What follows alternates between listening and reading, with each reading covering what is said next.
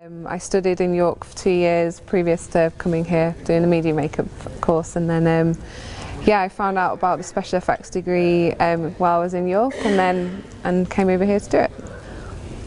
I think you have to put in the work to get out the results, but the modules that I did really helped me to improve my job application skills, as well as the actual practical skills that I needed.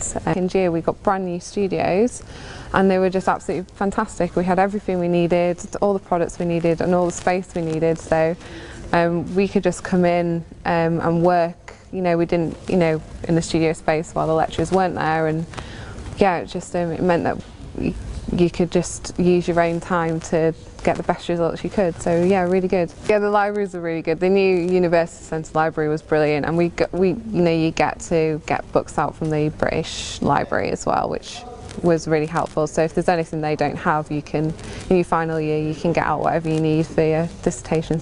Doing a degree means that you get 3 years. For special effects, I think you need the 3 years to work on those skills.